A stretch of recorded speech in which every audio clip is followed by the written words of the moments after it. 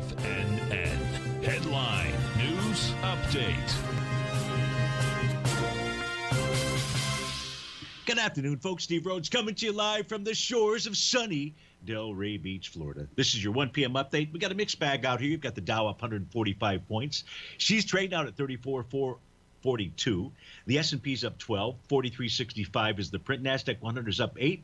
Russell's off 5. Semis are down 43. Trendy's down 66. You got gold trading out at 17.24. That's off $13.20. Silver down 99 pennies. That's a little over 4%, 4.5% really. 21.47 is its print.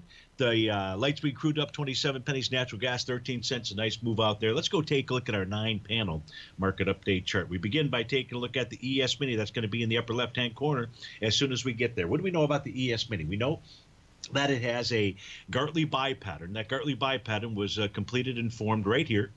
Trading day of September 22nd.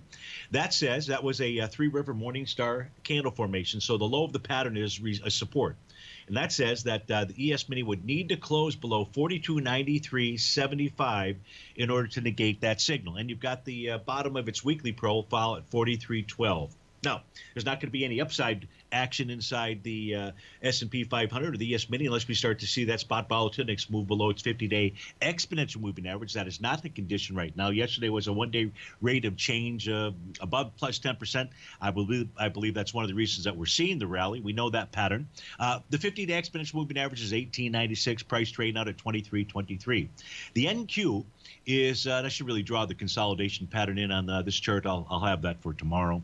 But price is below the bottom of its weekly profile. Now, it doesn't matter where it's at on Tuesday, on Wednesday, on Thursday. It only matters where it closes on Friday. But it closed tomorrow, not tomorrow, but on Friday below 14,802 would suggest a change in trend signal inside the NQ. The U.S. dollar index strong like bull. It's strong because of the weakness inside of the euro, the Great British pound, the yen out there. And the U.S. dollar index, its next price target is up at the 94.48 level. During the Trader's Edge show, we'll go take a look at the euro, the pound, the U.S. dollar. There is some longer-term resistance that price is trading into.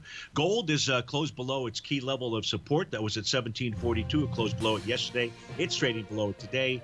And silver's taking out key support at 2209. Folks, stay tuned for the Trader's Edge show. We'll be up in just a few. If you're off to start your Wednesday, have a wonderful one. Thanks so much for joining us. We'll look forward to seeing you soon.